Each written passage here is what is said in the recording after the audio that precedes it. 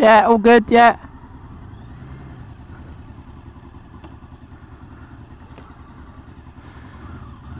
Okay, everyone. It's JSM Advanced Rider again. Just on my VFR800 today.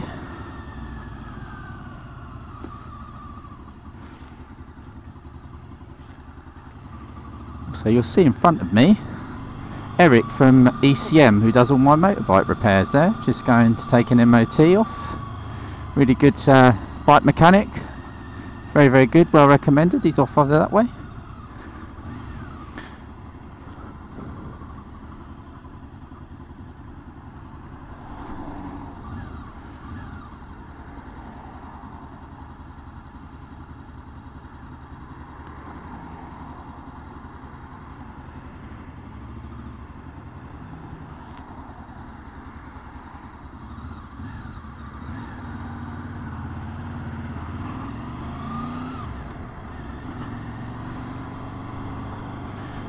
Yeah, so yeah, I'm on my VFR800 today. It's a 1997-98 R registration one, so it's about 23 years old now. Rides really nice. One of the best sports tourers there was, really. Great bike, so much torque, nice bit of power. Use it occasionally on teaching as well. I've also got an old BSA Bantam as well, which bit of a collector's one, really. I should do a video on that at some point. But yeah, this is the VFR800. So just going to come in with a bit of advanced bike riding today and do a few country roads. We've got 40 miles an hour limit here, so yeah, so using this system again, information, we've got 50 miles an hour speed limit, checking mirrors, seeing what's behind me, see what's going on, increasing the speed, getting the best view around the corner as well here. So I'm looking round that corner as much as possible. Some brake lights going on far ahead, someone off turning off right, some other brake lights on. Sun's quite bright today, so that can have some hazards in itself again. It's a nice clean dry day today, last day before lockdown, so I hope to take the opportunity to get out and do another video. Hopefully this one will come out alright as well. So we've got a right hand bend here, just keeping a little bit left here, got entrances to the left. Car turning off there. Mirrors again. Yeah, 50 miles an hour road, so making good progress when I can. Checking the road surface, keep an eye on that road surface, especially in the shaded areas. Flood sign there as well, so again, all information.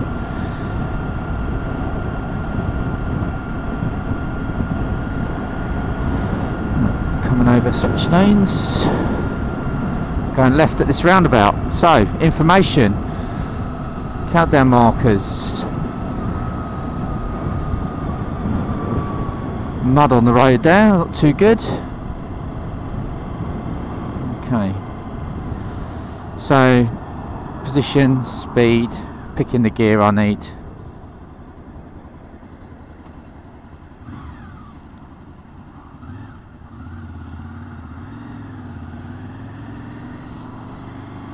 And we're joining a little bit of a national speed limit road here.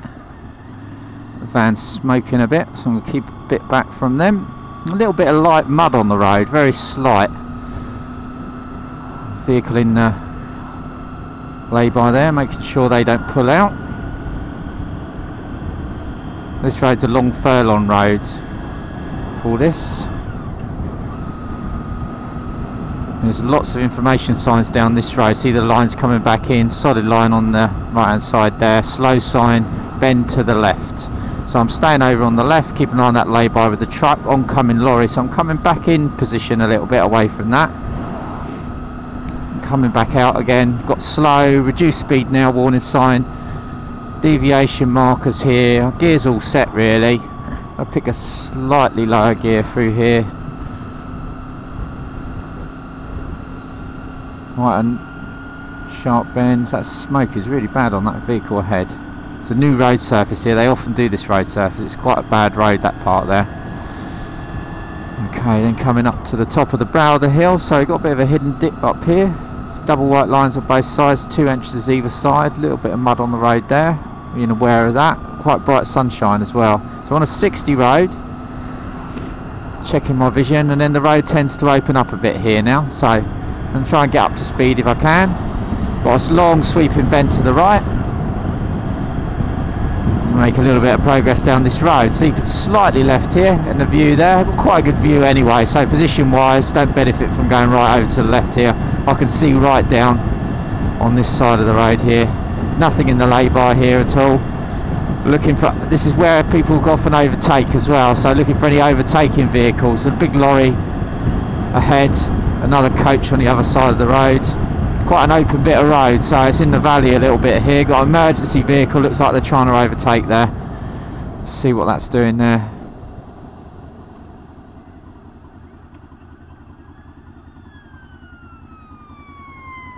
Good example. I pulled over for that. So you can get vehicles overtaking there anyway. What's the emergency vehicle? Give way to them anyway. They were aware, holding back, seeing me. But by keeping slightly left there, I got the vision round that coach, and they could actually see me as well.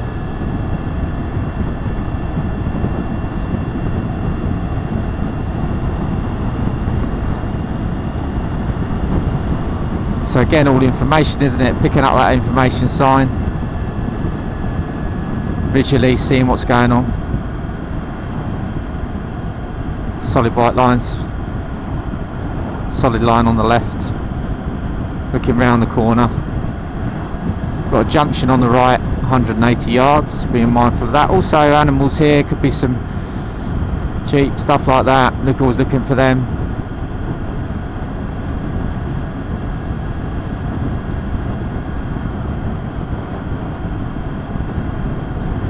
So again here, information, positioning.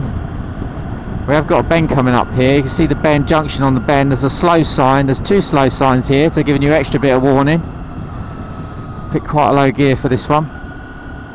Quite a sharp, deceiving bend this. New road surface on here as well. A little bit of camber on this bend as well to be careful of.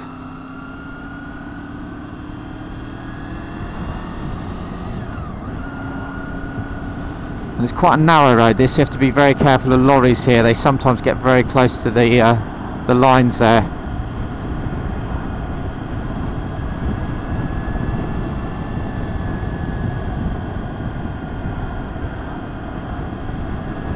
It's a public footpath there as well. Still solid lines, still 60 at the moment. All stop within the distance you can see to be clear. So that's really important when you get this vision and how much speed you can put on at the given time.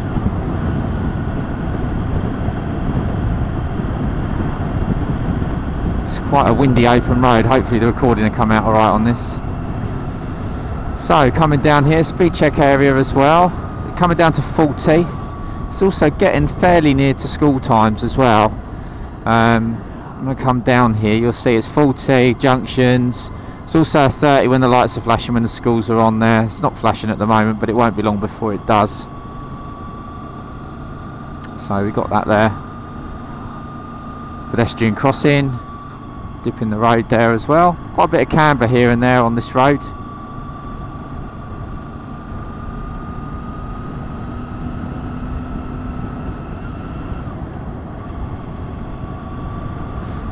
Normal drivers. You've got lorries coming there, so I'm just coming over a little bit, getting that view round there. Back out again.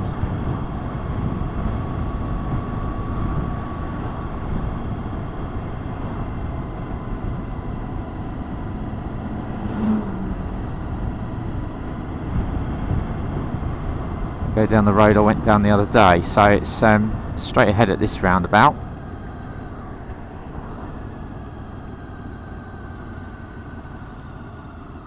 Looking and planning on approach there.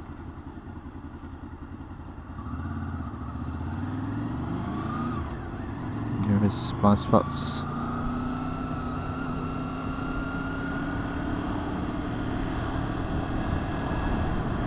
Road's probably closed again on the left, so it says it's open, but I'm going to leave that. It's uneven road. I've been doing some work down there, so I'm going to go this way anyway, coming round. Sure those vehicles have seen me. Road surface there as well. Back on the 60 road again now.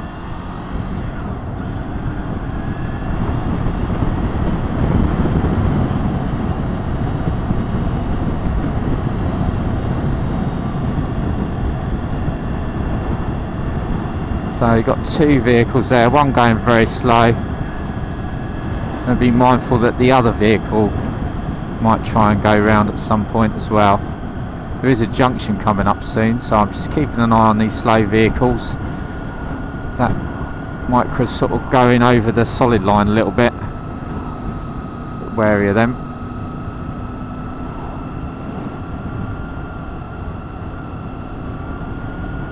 I've got oncoming vehicles at the moment as well.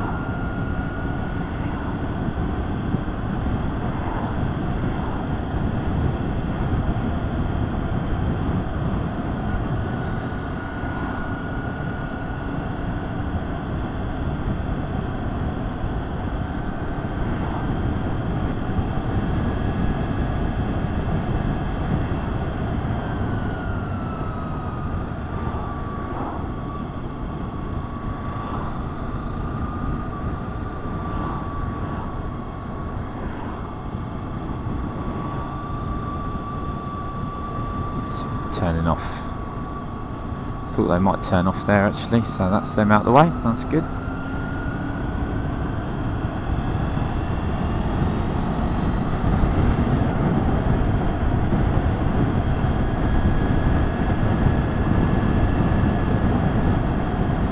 So again, slow junction on the left again. Car's making reasonably good speed there. Oncoming traffic anyway.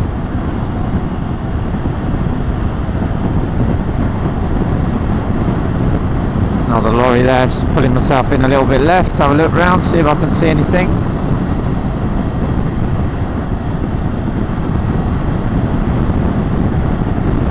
Yeah, car's making really good progress, so that's good.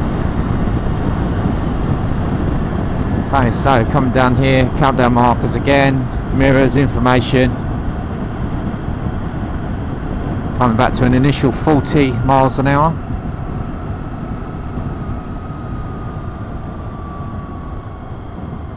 Information. Position, speed, gear. Pick the gear I need. It'll probably be first here, I think. Moving away. Just stop.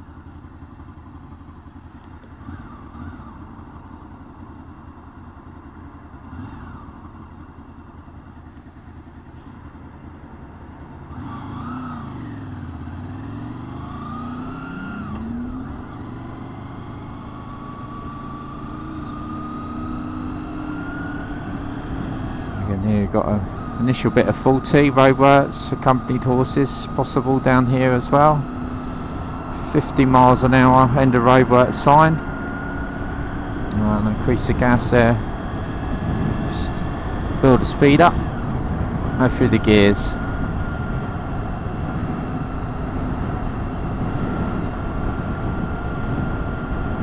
So again, information, position, speed, gear, acceleration. And with the information phase, what we do is we use TUG, which is take, use and give information. So we take information in, we use it, and then we give information if necessary as well.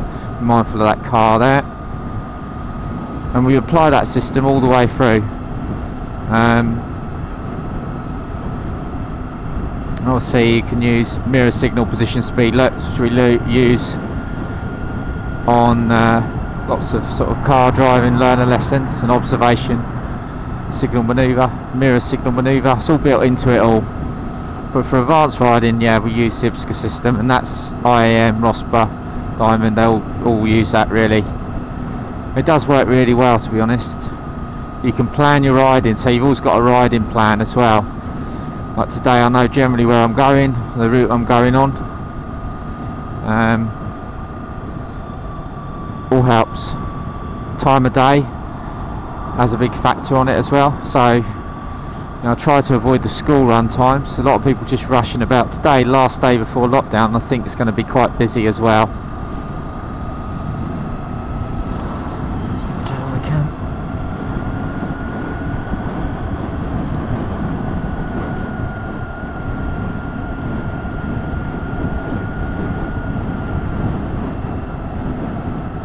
So information, position, going right here, speed, all the braking on before, pick the gear I need, probably second, might be first, rolling in, on the clutch control, keeping mobile if I can, get the opportunity to get out, yep, all planning, steady and smooth round the roundabout. Busy roundabout this, don't have to rush it, but get the progress and get away from those vehicles when you can. Do checks, blind spots, coming back over.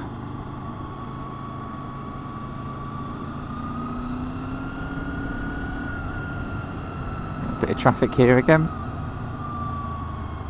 slowing down.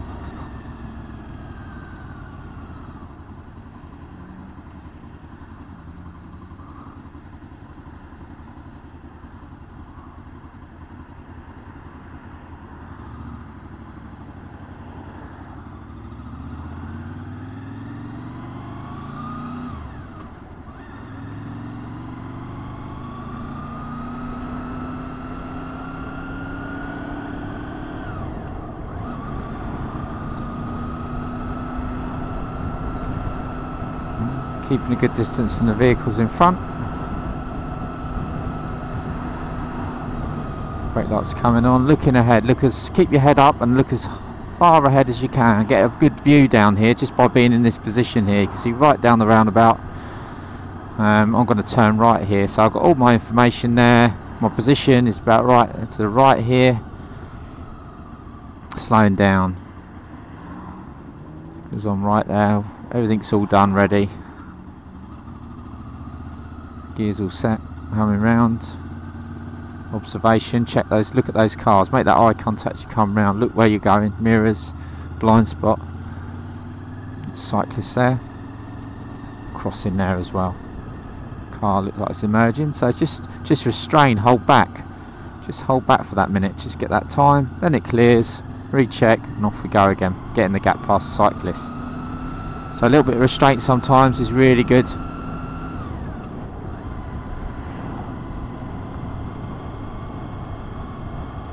And you've got 30 miles an hour residential road.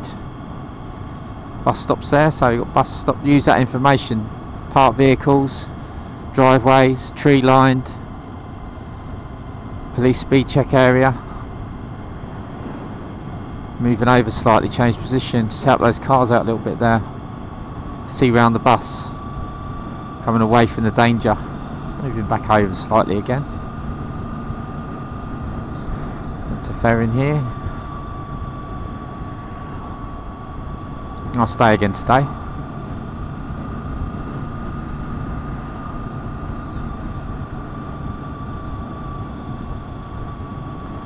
Coming off here, so you've got a school patrol, junction on the left, bus stop, some markers on here on the junction.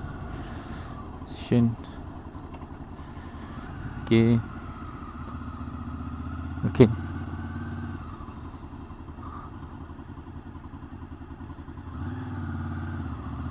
Good, make sure they've seen us. Thank you.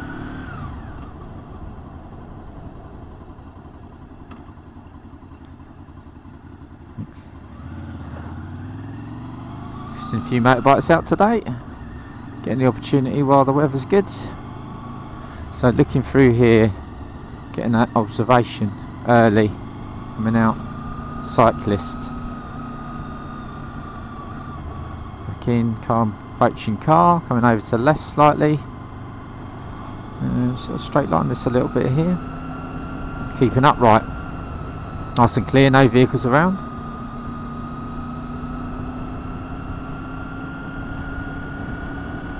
You want to keep it upright as straight as you can most of the time, when you can, especially in bad weather, roundabouts, things like that. keeping us upright, take the shortest path if it's safe and there's observations clear, of course. And stick to those highway code positions, but sometimes just by being that little bit more upright if it's clear on the bike, we've got that flexibility. And light controls on the bike as well, you know, don't grip the handlebars, nice and relaxed, arms bent a little bit, looking forward, head up.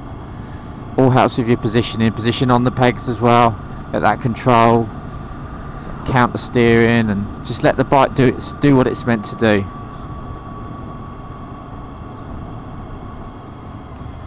It'll be quite busy down here today, I think.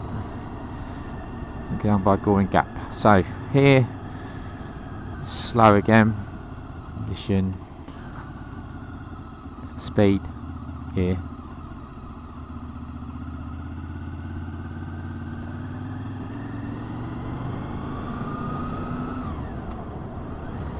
So quite a few people around, a few cyclists, a few campers, making the most of that last day before lockdown, I think.